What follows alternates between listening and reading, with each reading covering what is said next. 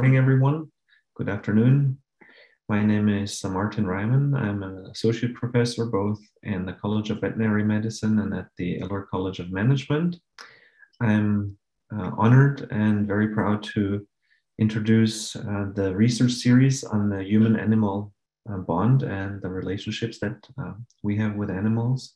Talk very briefly about what this series is about. So the intent is to feature regular scholarly talks and discussions on a variety of topics surrounding human-animal relationships. And our affiliates investigate different facets of the human-animal bond, broadly construed. And collectively, we have a broad set of expertise in veterinary medicine, animal cognition, anthropology, interpersonal psychology, and human decision-making, among other disciplines. And our affiliates have joined appointments in other academic areas of the US, of the University of Arizona. I'd also like to mention that there are opportunities to get in touch with us. We'd love to hear from you. I'm showing the link here and I'll post the link later in the chat so you can keep up to date regarding the speaker series. There's also the possibility to engage with us in research opportunities. So that may be something for the doctoral students in this area. Our affiliates are Professor Evan McLean, who's in the audience, Professor Jennifer Vishny, and myself. And we'd like to build this up. So if you are interested in joining us, please feel free to get in touch with us, and we'd love to have you on board as well. It's my pleasure to have Zeni here as our first speaker, the inaugural speaker. Zeni is an associate professor at the University of Tennessee in veterinary medicine. And our second speaker will be Dr. Kerry Rodriguez from Colorado State later this semester. We'll email registration links for upcoming events. It's my pleasure to have Dean Julie Funk here and Senior Associate Dean Alex Ramirez, who will provide a couple opening remarks and introductions. Thank you so much for being here, everyone. Thank you, Martin, and thank you to you and the team for working to get the research series initiated and organized. So I think it's really exciting. Again, we have very many exciting milestones when you're a new college. And this is a really exciting milestone for us in sponsoring our first research series. This is an area of research in which the college wants to help develop expertise, both from how important it is to society around animal and human relationships and how important it is to veterinary medicine. So I'm really excited to see this series kicked off, and I'm looking forward to Dr. Eng's presentation. Thanks, Julia. Appreciate the opportunity. Again, thanks for Martin for helping get this started. Thanks again, Evan and Jennifer, for being part of this committee. I think it's important for the college to have a mark, right? Especially in that research arena to help all of us learn a little bit more. And even more exciting is to have, like it's mentioned, to have our first speaker, great speaker, right? Dr. Jenny Ng is here with us, who is a clinical associate professor from in community practice from the University of Tennessee College of Veterinary Medicine. He got his veterinary degree from Cornell University and completed a small animal rotating internship at the Berg Memorial Animal Hospital of the ASPCA in New York before, since he didn't have anything else to do, to try to work on a combined ABVP for both canine feline residency and a master's degree in human-animal bonds studies through the Virginia Maryland College of Veterinary Medicine. He's published research investigating the effects of animal-assisted interventions on the behavior and physiology of animals themselves, and also has some clinical interest that behavior, dentistry, preventive medicine, and management of gastrointestinal and renal diseases. With that, today he's going to be talking to us on assisting the animal in the animal-assisted interventions. And the synopsis is, when the goal of animal-assisted interventions is to achieve positive effects for the human participant, it is easy to overlook the effects of the animal itself. animal welfare research in the AIE area explores the benefits and consequences of these human-animal interactions. So with this, it is a great privilege to have our first speaker, Dr. Ng. All right. Well, thank you very much, and good morning to everybody. Hopefully everyone can hear. And I just wanted to start by giving everyone here a heartfelt and warm thank you for this amazing invitation and opportunity to be with all of you. Drs. Ryman, Ramirez, and Dr. Funk, thank you very much for the introduction. And thank you for all the people. I know it always takes an army to get something like this together and in motion. So I'm so impressed and so thankful that you have put your efforts towards this area, which a lot of vet schools might not put forth interests or like prime interests in. So it is an honor to be one of your first guests, and I'm happy to kind of take this off. So today we're going to be talking about assisting the animal and animal-assisted interventions, and as was stated, I am a veterinarian first and foremost. I love teaching all of our veterinary students in small animal primary care, and that's my main hat. But my other hat that I kind of wear at night is my research in all of this area regarding the human-animal bond and human-animal interactions. So I figured that I would, there's so much to share and so much to talk about, which I know that you guys will have lots of really great seminars on this throughout this semester. But today, I'm going to take little bits of pieces and take you through my interests and sort of my interest in research in this area. We're going to go over some animal welfare issues and animal-assisted interventions, the status of IACUCs in animal-assisted intervention research, knowing about adverse events that actually occur in animal-assisted interventions, how we measure welfare and well-being in these animals, and where do we go in the future with all of this. So I'm hoping to stir up a lot of conversations and lots of questions.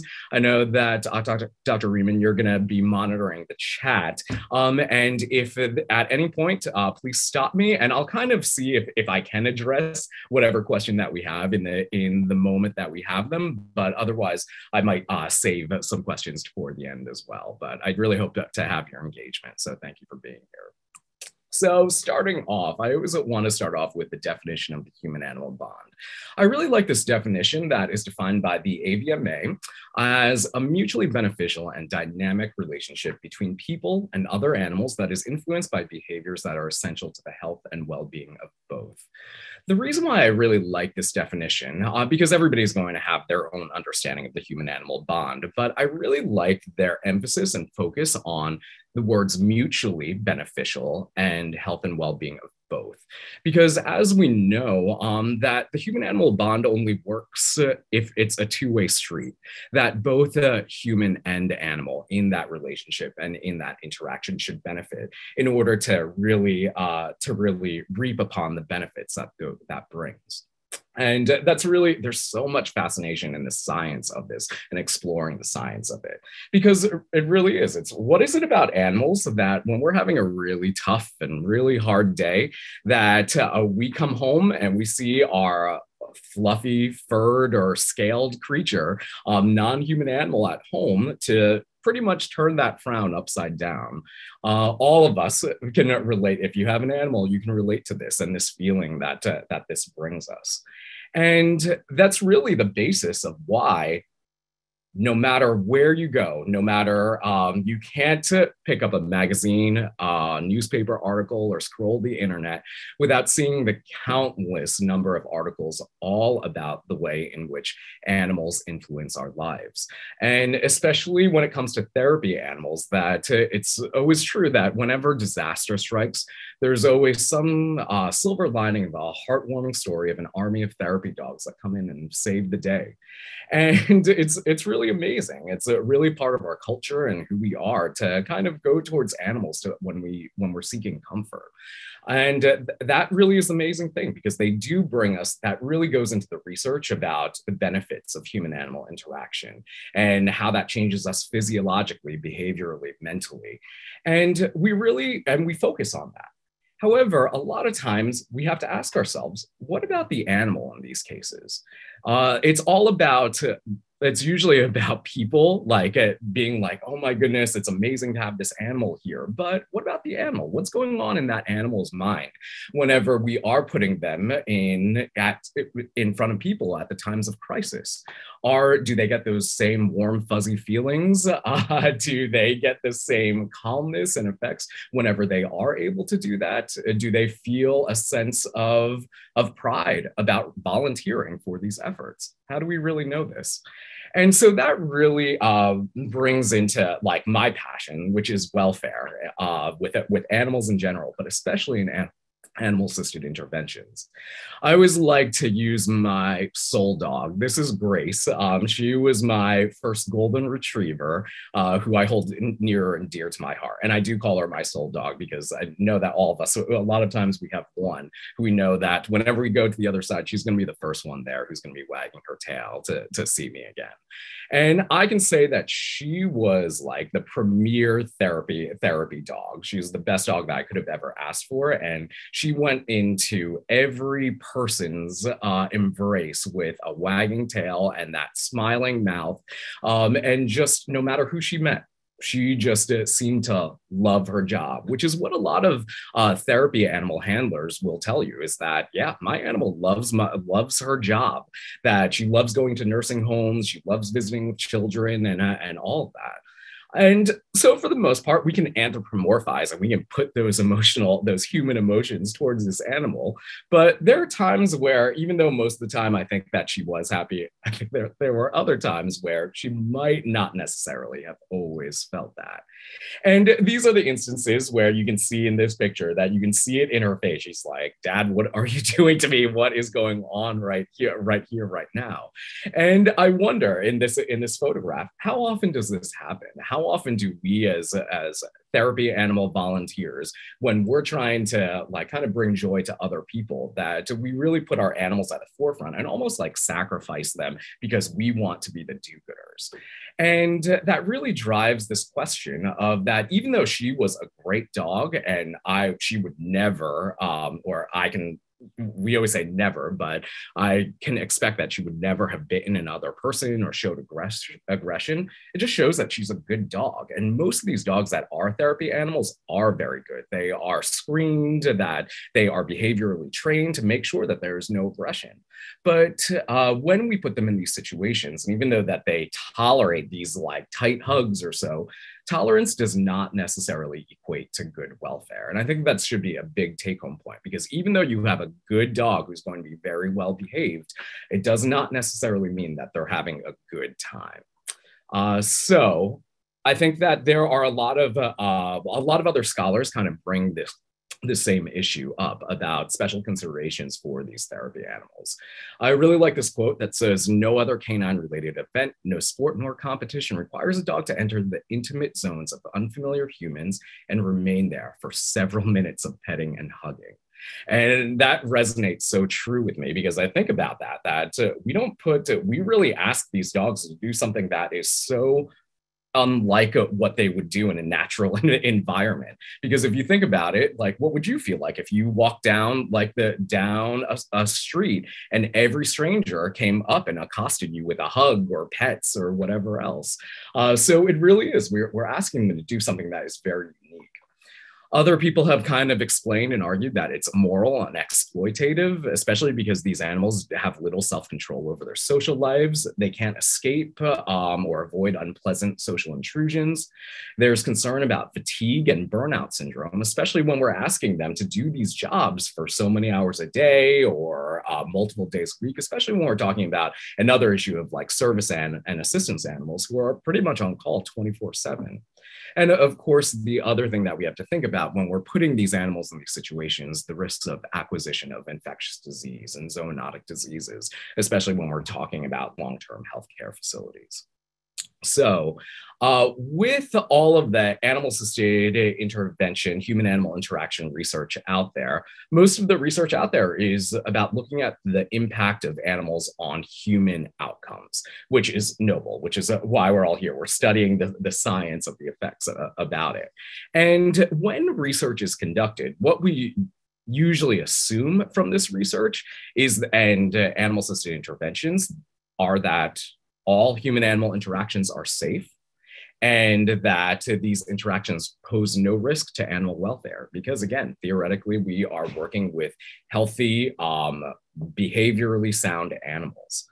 But in exploring this research, and it really is, there's so much really exciting things, so much exciting stuff in this field that continues and continues. But in looking in the literature, there were things that stood out to me. So in a couple of these articles, this first article that I'm bringing to your attention is called "The Animal-Assisted Therapy as Pain Relief Intervention for Children." Now, this was a very, very well done study about looking at the impact of therapy dogs for children in hospital prior to undergoing procedures. And they were just looking at the anxiety levels of children. Again, it's very human centric, about looking at that human. However, if you take a look at the methods in this article section, what really highlighted and jumped out at me was that unfortunately the desired sample size of 94 children was not achieved due to the death of an animal-assisted therapy dog prior to the conclusion of the study. The animal therapist died peacefully in her home in the care of her handler. And that was pretty much all that was said in this article about that. It was kind of like an open and closed book on that. And that just led me to all these questions about, wait, what happened to this dog? What did she die from? Like, why was she still being used during this time? Was she sick? Was there some sort of chronic disease or illness? So that got my head scratching for a very good article that had a good impact on children. But really, I was like, well, what happened to the dog? In this study, this was another study that actually took a look at the impact of therapy sessions on the dogs themselves. So this was one that took a look at the length or duration of a break on the work on the stress levels of these dogs. And in this study, so again, one of those interesting kind of early on studies that started taking a look at the welfare of therapy animals. And in this study, similar to the previous one that we just talked about, they stated that one elderly animal-assisted therapy dog completed a shift without the treatment session and died before her next scheduled shift was completed. Again, those same issues and same questions kind of brought up as that previous study. And again, this study was focused on animal outcomes. So I was like, what happened here? And a third study, and this was probably the first one that came out. This was published in 1999. So really progressive, really took a look at the effects of therapy animals on severely disabled children. So this study took a look at the effect of one therapy dog. He was like kind of a black lab mix, named Cody, and he was about 8 years old, and he was used for all of these sessions, for multiple sessions a week, multiple sessions a day, with children who were diagnosed with a variety of mental conditions. And throughout this, what they noticed through this study, and they were focusing again on the children in this study. However, what they noticed was that Cody, like halfway through the study, was getting recurrent urinary tract infections, ear infections, and was just not himself. And what these authors and researchers kind of noticed was that these interactions often resulted in the animal being deluged by children, some of whom deliberately tried to injure him. These incidents were unsettling to him, causing him to react with tentativeness for periods of time thereafter. So that in and of itself is concerning. And what they brought him to the vet, they went for multiple veterinary visits. And what they recognized was that the development of his ear and urinary tract infections in Cody and subsequent development of Cushing's syndrome may be the result of his high chronic stress level. And if you don't know, Cushing's syndrome, hyperadrenocorticism, is kind of hypersecretion of cortisol from your adrenal glands, which results in this whole slew of physiologic changes to that animal. And so what they kind of suggested was that maybe Cody was super highly stressed at all times because of the work that he was doing with these children.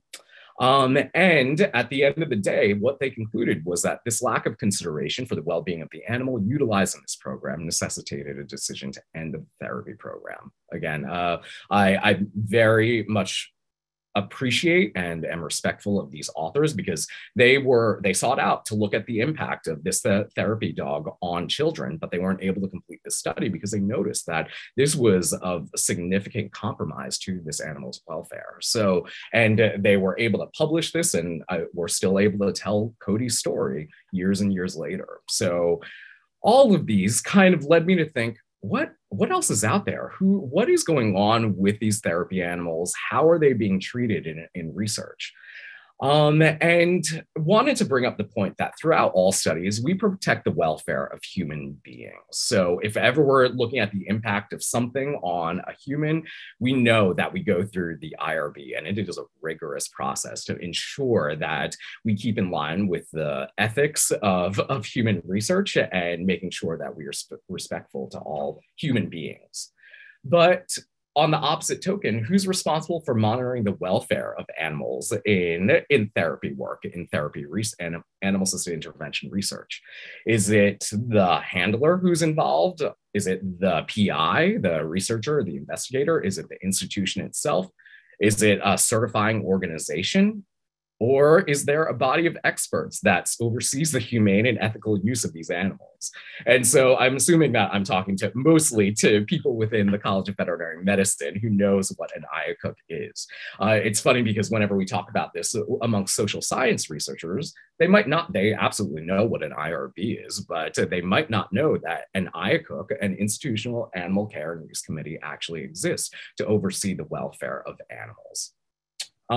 So what I was interested in was that in animal-assisted intervention research, consideration for IACUC approval has varied. Like based on the literature that I had seen, I'm like, you know what? Usually we're required to write down that this had been approved by IACUC number whatever in a manuscript, but it's rarely used among social scientists because animals aren't the subject of the research, but rather they're considered tools or the instruments to conduct that research and look at an impact, the same way that we would look at the effect of a drug on a human outcome. And also bringing in the notion that specific journals may or may not require an IACUC approval. So in order to kind of investigate this further, I wanted to determine the status of IACUC use in animal-assisted intervention research. So what we did was we reported the percentage of studies published in Anthrozoos that reported IACUC approval. So if you don't know, Anthrozoos is the premier journal of the International Society of Anthrozoology, which pretty much that is where a lot of the research on human-animal interaction goes.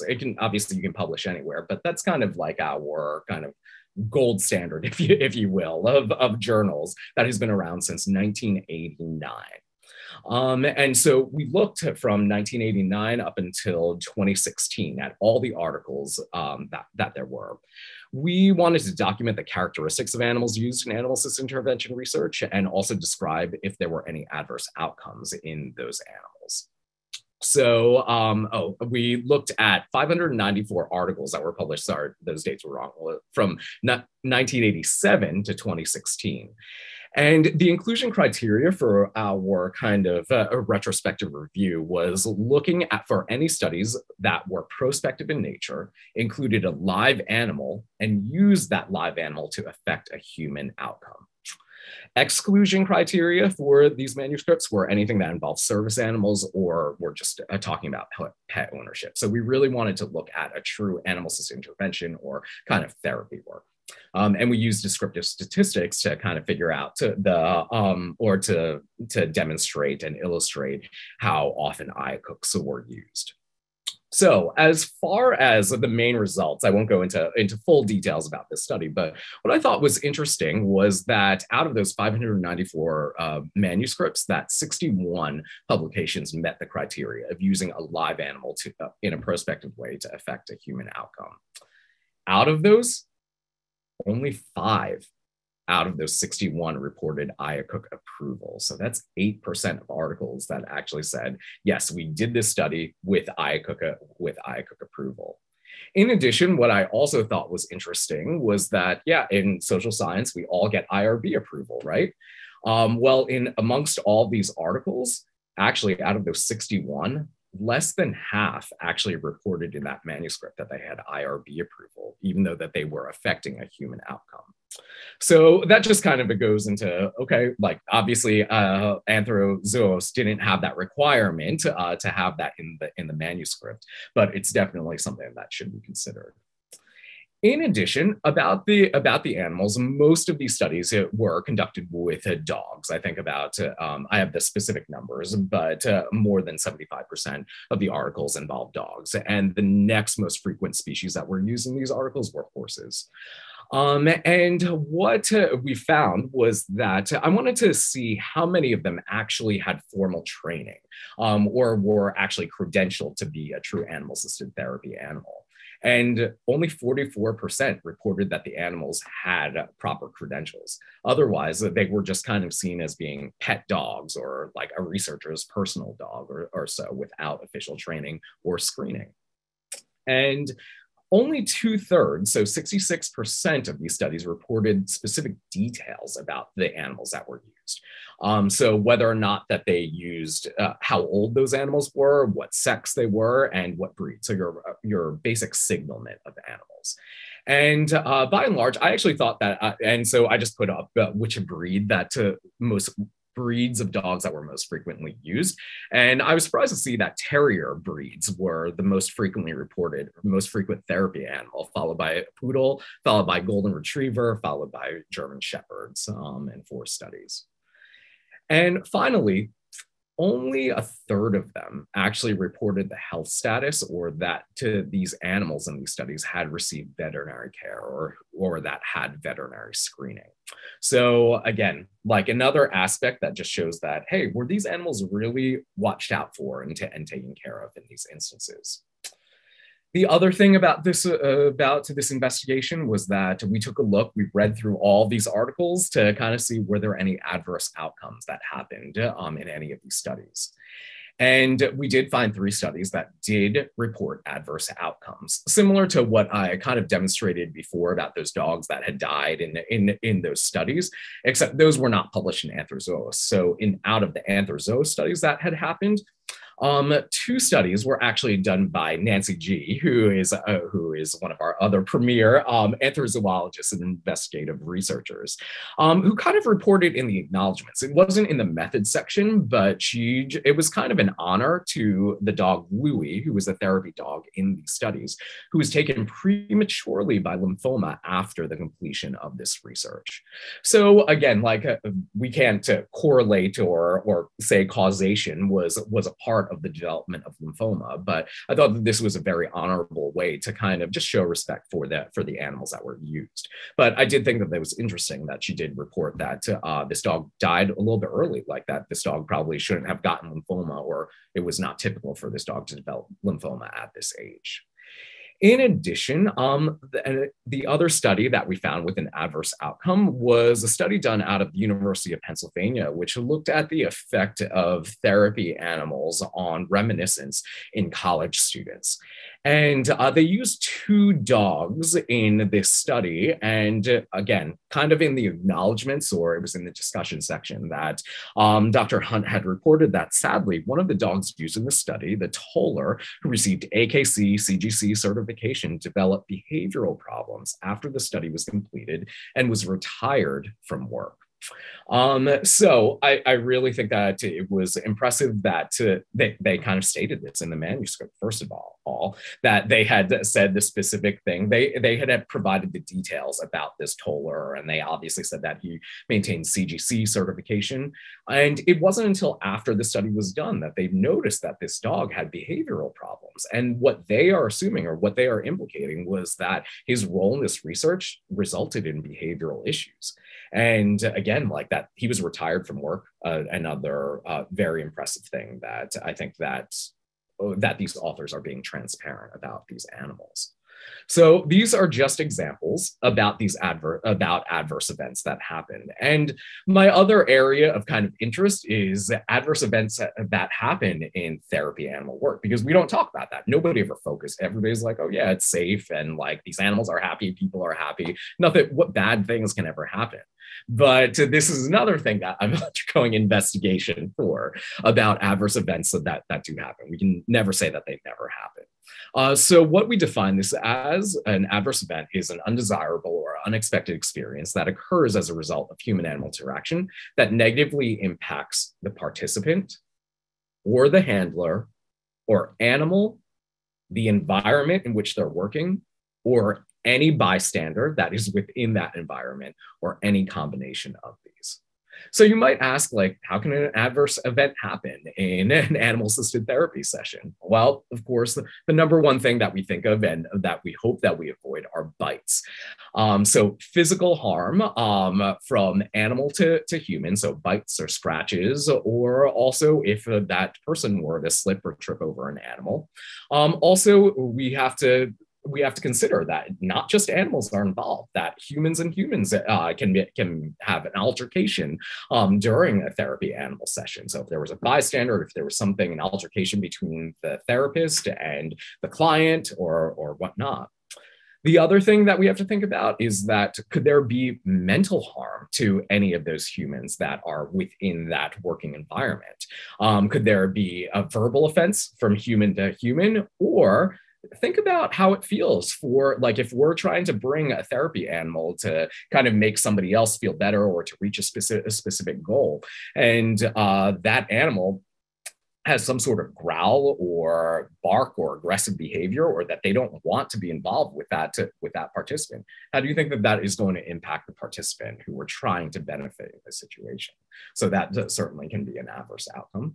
Also, we have to think about the environmental hazards. Could we have a slip or a trip of a person who gets hurt? And could there be an onset of the medical condition during the actual session? So like, what if they had a seizure or something during that? That might not necessarily be related to the session itself, but should still be considered an adverse event. In addition, talking about the animals that are involved, like how can they be, or how can adverse events impact them? And so obviously, like, it can be physical harm or so, where the last thing that we want is a participant to be aggressive to an animal. But we also think about where they could inadvertently push, punch, or poke an animal. That an animal, again, if somebody trips or falls over an animal, that animal could be hurt as well. And also that an animal could be stepped on or rolled on. So such as in this picture, this is a perfect picture to depict of a dog whose paw is right underneath the tire of a wheelchair, and that definitely could cause some harm to an animal. In addition, could there be environmental hazards for that animal? Could that animal be could they slip on a floor, especially if they're older, if they are suffering from osteoarthritis or other sort of musculoskeletal conditions? They could be closed on an elevator if that happens. And also when we're entering in medical facilities, especially, could they inadvertently consume medication that they weren't supposed to? And also the onset of a medical condition, so again, or the worsening of a current condition that they have. So whether it's like seizures or some other thing that really causes them to, for their medical condition to be exacerbated.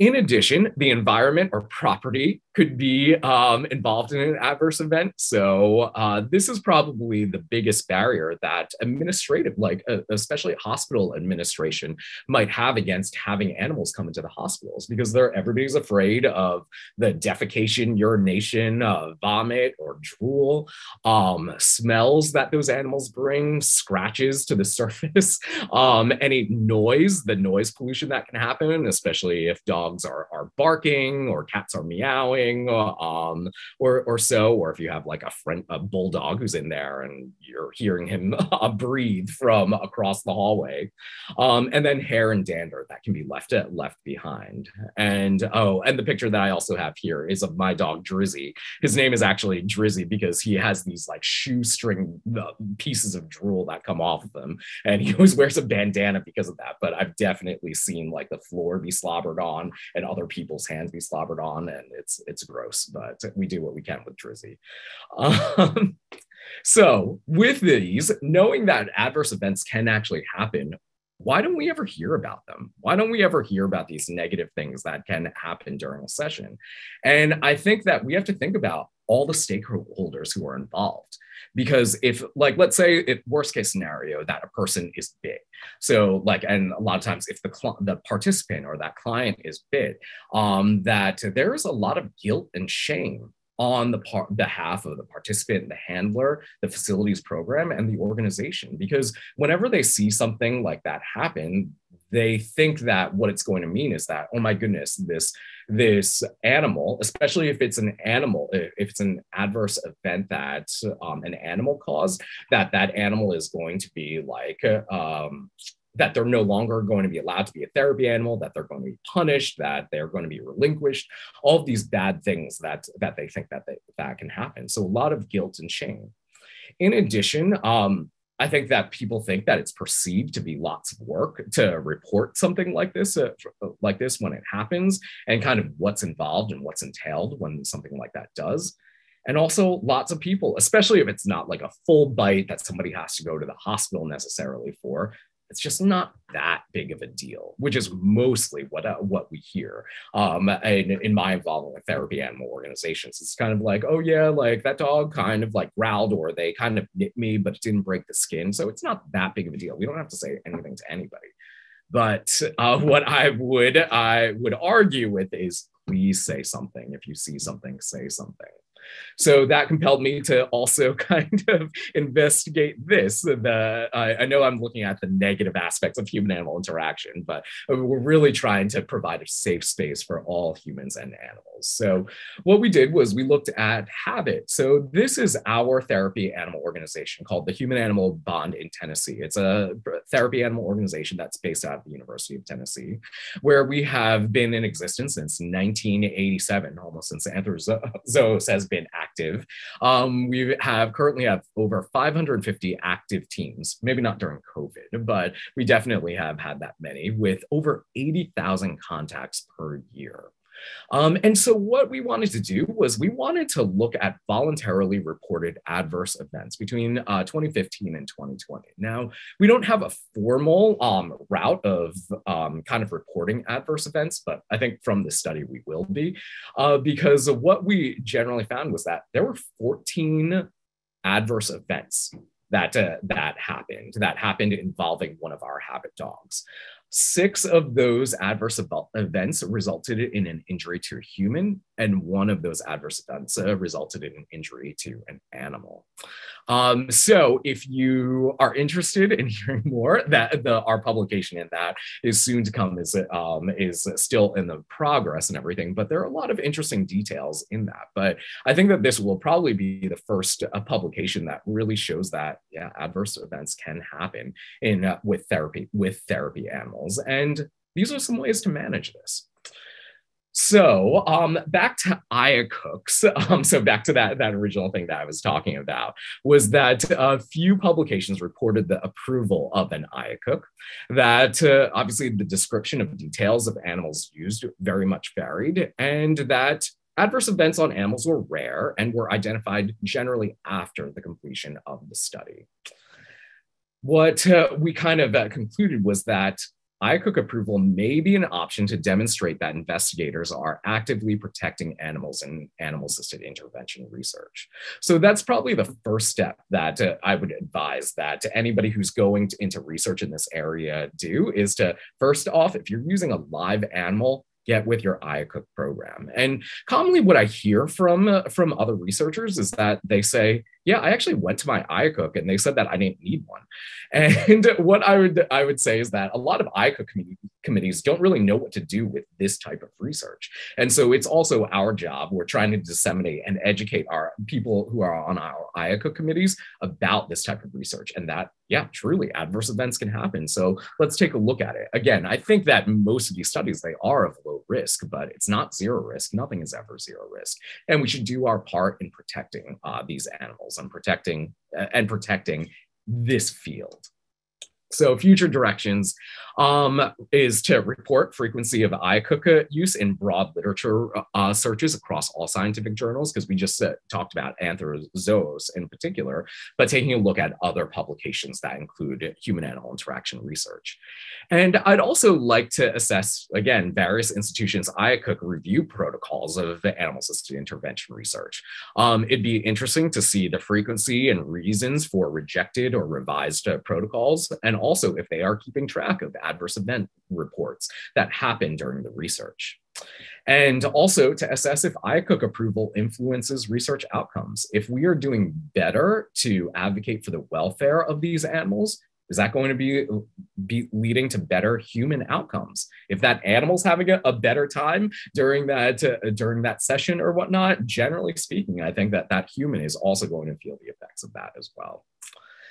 My recommendations are that in any article that is going to contain research regarding human-animal interactions, that we explicitly state all of the details about the animals that are being used, because every single animal is going to be different across every single study. So the best that we can do to kind of replicate studies as best that we can, which is so needed in this field, is provide this proper signalment to demonstrate or illustrate what their experience and training is, what their health status is, whether or not they receive veterinary care, and also to detail the specific activity that is done with that animal. All too often we take a look at these studies and it's just kind of like, yeah, they were with a dog for 15 minutes, but they don't really talk about the specific duration, the frequency, intensity, how the animal was used, and also how stress and welfare was monitored for that animal. And this is an area where I'm so impressed to also be seeing that a lot of research is going into this, into taking a look at stress and welfare and well-being of these therapy animals. And so when we ask how stress and welfare is monitored, or stress and welfare in this research, the reason why it's important is because the animals used did not choose to participate out of their own volition. They didn't raise their paw to say, hey, mom, dad, I think I'd be a great volunteer for this habit program. Can I do this? It's more or less, it's the good-heartedness and the goodwill of that volunteer to put their animal out there. And in addition, we have to take that animal welfare perspective of, is this work causing undue stress? Do they enjoy that interaction, or do they just tolerate it? Do they just tolerate it when they're getting a big bear hug? Is there an emotional toll on the animal, like whether that's short-term or long-term, especially depending on how much we're exposing them? And do they maintain the freedom to express normal behavior during these sessions? And I always talk about that in the context of the 5 freedoms, with the freedom to express normal behavior being one of the most important things that we can look at when we're taking a look at animal-assisted interventions. So question, if we are monitoring, if this is becoming important and we as researchers and everything are kind of investigating this, how do we measure stress and animal welfare? Generally speaking, most of the articles that you're going to look at are going to have a combination of one or both of looking at behavior, of course, taking a look at how that animal's acting during these sessions, as well as some sort of physiologic measurement, cortisol being one of our most common because it is induced or elicited during that stress response. However, there are so many limitations and so much that we could talk about this. Like, we could talk about this for hours, but we have to recognize that there are limitations, that behavior is going to vary significantly between individuals, and so is cortisol. That cortisol, that even though we see these elevations, a lot of times we're like, oh, cortisol is elevated. That means that this was bad, this was negative. But cortisol can absolutely also be elevated with positive excitement, with positive arousal. So what we have to know is that we must interpret both behavior and cortisol with caution in the context of that situation, which is what makes this research so challenging, but also so fascinating at the same time. So first, talking about behavior in these situations, this is a picture. These are photos of Kitty. This is an 8-year-old pitty little mix who I was using as just kind of a demonstration dog, kind of mimicking a therapy animal session, showing that he is demonstrating these calming signals and these stress-associated behaviors beautifully. That snout lick, that yawning, that kind of displacement behavior of searching around, of body shaking, of paw lifting, of having a crouched position, of turning away from an interaction. There's so many things that go into how that leads to our interpretation of an animal not really having a great time.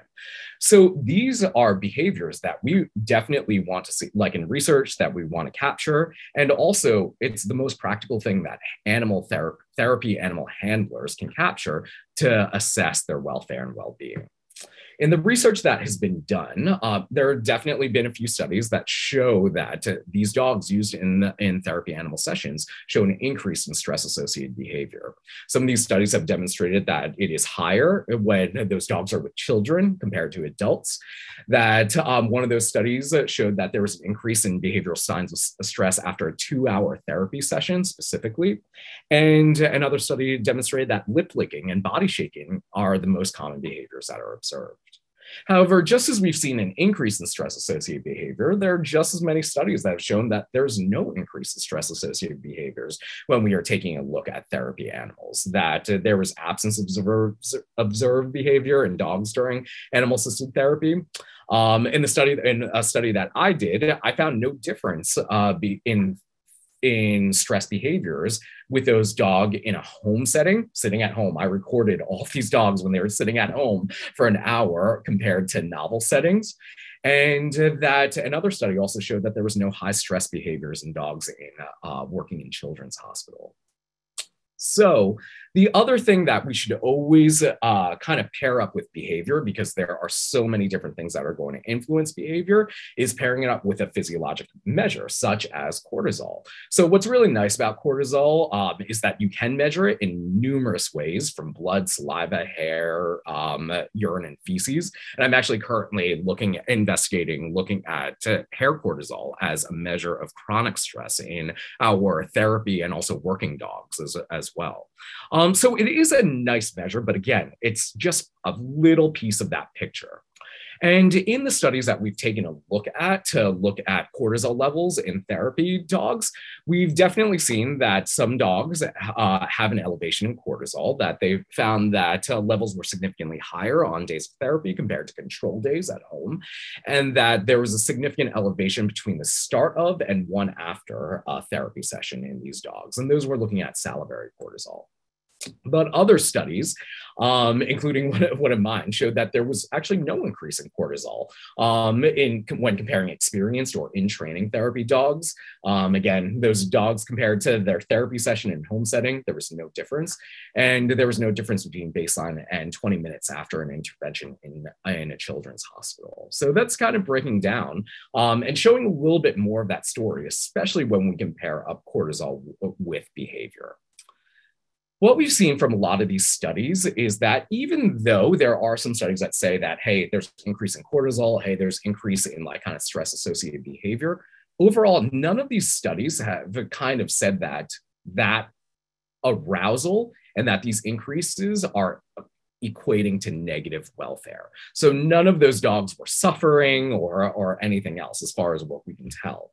And so that leads me to my conclusion from most of the research that is out there, that currently there's no evidence to indicate that trained, experienced animals and animal-assisted interventions are adversely affected. Now, I also kind of challenge you to take that with a grain of salt, because these are all based on studies that are specifically looking at welfare of therapy animals. So we know that the researchers and investigators who are looking and like kind of intently looking at these dogs during these investigations, we know that if something bad happens, those dogs are going to be kicked out and they're going to be like, this dog shouldn't be used for therapy work. So again, just taking that with a grain of salt. But I agree that, and and that it might be different from your general population of therapy animals with a handler who might not necessarily be aware of all of these things. But in the research right now, it shows that we are taking good care of them and that they're not in a bad state. But in order to kind of complete that picture and where do we kind of go in the future, aside from behavior and cortisol, which has been done over and over again, are there alternative methods of assessing animal welfare? Another fascinating area that I love is kind of looking at exploring other tools to kind of complete the picture, because cortisol, behavior, like they're only like little puzzle pieces of assessing that full animal's experience as a whole. So what other things do we have out there? Well, there are definitely other hormones out there that we can use to investigate and kind of tell us a little bit more of a picture of how that animal is feeling. We always hear so commonly about oxytocin as that bonding hormone of what is going to be released when, especially when moms bond to their children, especially when they're nursing. And what we've seen in multiple studies that oxytocin increases in urine and plasma after positive human-animal interaction. And there's actually an increase in gaze in dogs when oxytocin is administered intranasally, which is really interesting. Our other hormone that your premier researcher, Dr. McLean, here is to kind of tell the story. So I won't really tell too much of the story, is vasopressin. I thought that his research was really exciting and innovative because we've seen that in humans that it's released within distinct brain areas upon stressful challenges and increases with psychological stress in humans. And there's so much to this, but at the end of the day, what I'm gleaning from Dr. McLean's research is that it decreases in dogs after human-animal interaction. And if we can decrease that stress or show that dogs are actually not stressed out or even having a good time during that human-animal interaction, is a hugely beneficial thing. So if we can continue these measures exploring these hormones, that would be wonderful.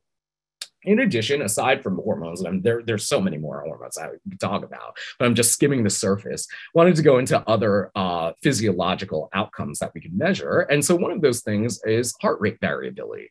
If you don't know, heart rate variability is different from heart rate specifically. So that heart rate is more influenced by our physical activity, whereas heart rate variability is influenced by psychological and emotional processes. And we kind of see in the human literature so much that having a high heart rate is actually correlated with better health outcomes and better like emotional health, whereas low heart rate variability is associated with like higher incidences of like heart attack and stroke, and also negative mental health states. And so with that information, what we're exploring is that, can we explore emotional states in dogs using heart rate variability? And so there's been a couple of studies that have been out there that's exploring this, and this is really exciting. And I have done a lot to kind of get these heart rate variability monitors working in our dogs. And so that's something that is in process right now. And finally, if only we could tell what a dog was thinking by decoding their brain. So the possibilities are endless of using functional MRI. I think that it's amazing to see what this research is doing, of seeing an awake dog actually seeing what they're stimulated by and what parts of the brain that they're actually stimulated by. So there's a lot of work that goes into like training these dogs in order to sit in an MRI machine and to be able to take a look at all the images that are in there. So there's such exciting work within that. And I would hope that one day, in order to progress this area of research, because it's pretty much these dogs have to sit perfectly still, and then you show them images or you put different scents in front of them, and then you see what their responses in their brain are. But I would love it if we had an fMRI machine that was big enough to encompass both a dog and a human, so that you could actually see that exchange of that interaction and see what's going on both in the human and the animals and the dog's brain. Because I think that most of the time what we would say if they were in that fMRI machine, that our humans would have those light ups of brains of light up in their area of brains that say like, I love you, and where all that oxytocin release comes from. And we might also just see that a dog, all they're thinking is, where's my next meal coming from? And I'm just thinking about that bone that I want.